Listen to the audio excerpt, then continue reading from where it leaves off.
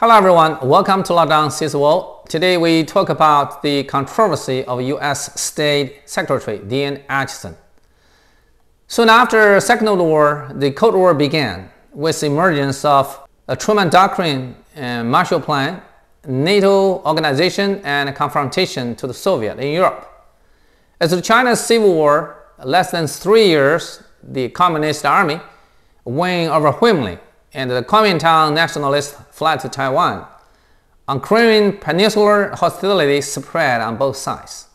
Under circumstances of great changes in the world, U.S. domestic anti-communism and the rising of McCarthyism.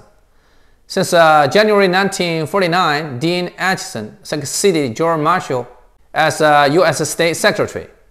The complexity of situation, interest strife, made Dean Acheson a certain controversy in that uncertain times. Dean Acheson was born in 1893 in a pastor family of Connecticut. After graduation from Yale, he studied in law school of Harvard since 1915 to 1918 and had his intern at the U.S. Supreme Court as a clerk. Soon he opened his own firm in Washington and supported the Democrats in presidential election. In 1933, he was assigned as a U.S.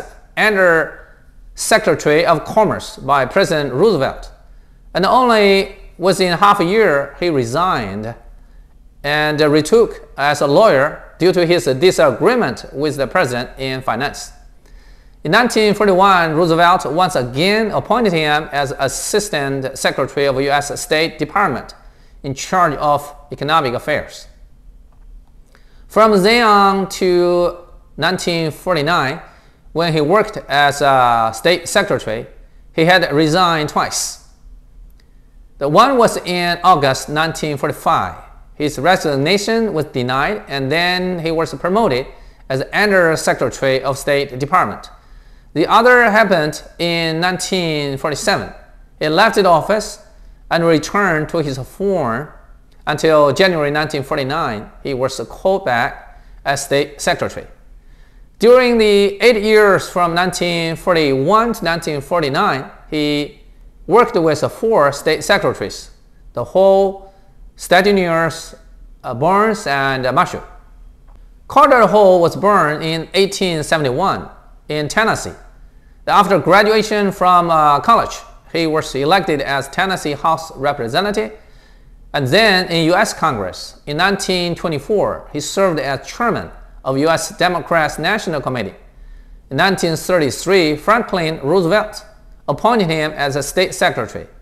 Until November 1944, at the age of 73, Hall retired due to a health issue and succeeded by Stedunius. Hall's tenure as state secretary covered the period of China's war against Japan and the whole Second World War. He held the position as a state secretary for 12 years, the longest one in American history. Edward Stedunius was born in Chicago in 1900 in a rich family. His father was president of American Diamond Match Company and later worked in J.P. Morgan. In the First World War, assigned as Assistant Secretary of the War Department. Stedunius hadn't finished his college and engaged in politics early.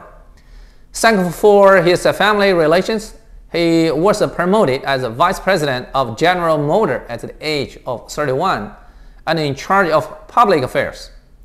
Due to his support to Roosevelt's New Deal, he entered the cabinet, being appointed as Under Secretary of State Department, and then succeeded Hall as a State Secretary. In 1945, he became America's first ambassador to the United Nations, and then the position of State Secretary was to Burns. In 1949, Stedunius died of coronary heart disease at the age of 49. James Burns was born in South Carolina in 1882. His father passed away when he was young. He had a cousin who later became governor of South Carolina and helped him find a job. as a stenographer in the court at the age of 16. When he was 18, he applied to work as a court clerk, yet under the age of 21 that required for the position. His mother helped him in tampering with the date on his birth certificate. Later, he was elected into South Carolina Congress and the U.S. Congress, and worked in Roosevelt's cabinet in charge of economy and war mobilization. In November 1944, he was even considered as vice president candidate for Roosevelt and finally replaced with Harry Truman. After studying years, Truman appointed Barnes as state secretary in January 1947, succeeded by General Marshall. In 1951, Barnes was elected as governor of South Carolina. George Marshall was born in Pennsylvania in 1880. As a professional soldier, U.S. Army Chief of Staff in Second World War. In January 1947, after failure in mediation of China's Civil War, he returned to America as State Secretary until January 1949, succeeded by Dean Acheson. So Acheson had resigned for 3 times, and each time he was called back until appointed as a State Secretary. Thankful for his talents, sense of duty, sincerity, and good relations. Also from President Truman's recognition and absolute trust. The 4 years of his state secretary from 1949 to 1953 occurred many big tough issues, such as U.S.-China relations, birth of NATO, attacks from McCarthy, treaty with Japan, and Korean War, etc. First, about U.S.-China policy. January 1949, when Acheson swore as U.S. State Secretary, the 3 major military operations of the Civil War were almost over. The main forces of the nationalists had been destroyed, and the collapse of the government was doomed. With millions of the Liberation Army ready to cross over Yangtze River, the Kuomintang hoped to keep his regime in the south part of China. America and the Soviets also preferred China divided into 2 parts. Yet the Chinese communists were determined to take over the government nationwide. Facing the fiasco of Chiang Kai-shek, Acheson decided to wait and see until the dust that falls to the ground, namely China issue, solved by Chinese themselves. And then U.S. government would negotiate with Red China for diplomatic recognition.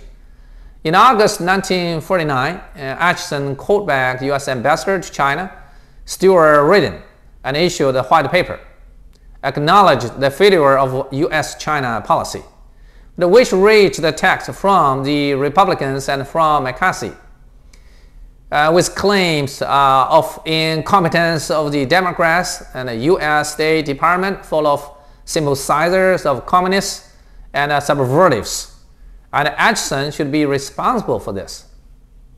Second, the establishment of NATO.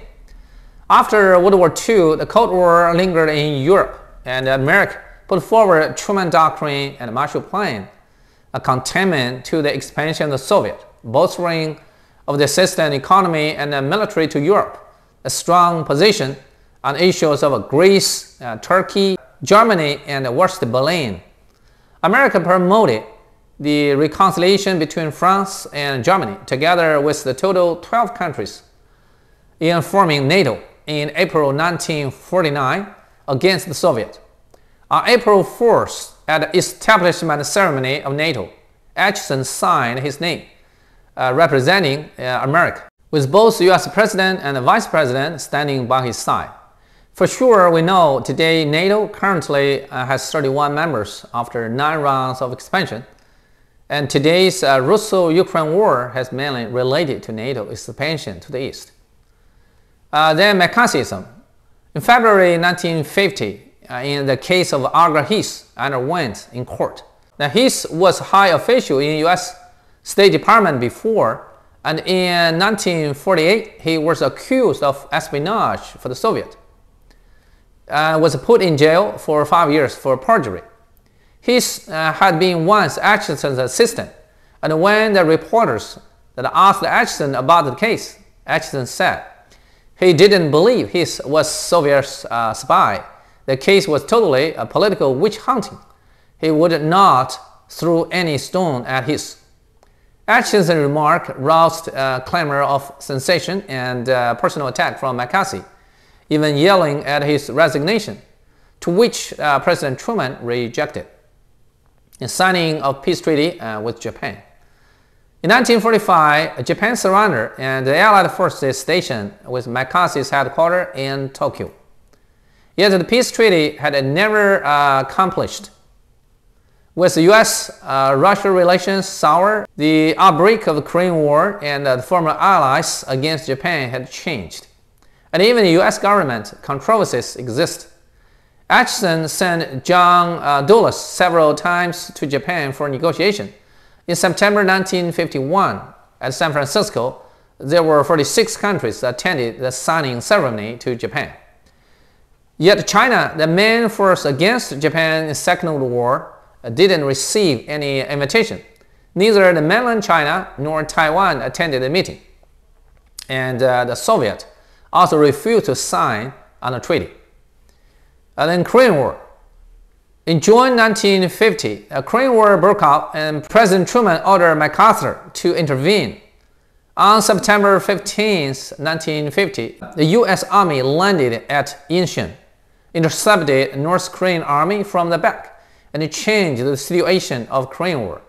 Soon it crossed the 38th parallel northward to the border of China. On October 25th, China joined the war, and in the following operations, in November and December, defeated the American troops and forced them back to the south of the 38th parallel. With the following 2 years, the war was in stalemate and nothing big changed until July 1953, armistice signed. America lost to China in 1949 and stood off in the following Korean War. These two countries changed from allies of the Second World War to foes at the battlefield, which lasted for 2 decades. President Truman gave up his election campaign in 1952. Then Acheson returned to his law firm. President Kennedy and Johnson invited him as an advisor, and even President Nixon, who attacked him vehemently before, also acquired him for advice on world affairs. In his memoir, President at the Creation, My Years in the State Department, Acheson concluded that during that puzzling and perilous days, the policymakers in State Department were regarded as old and contemptible.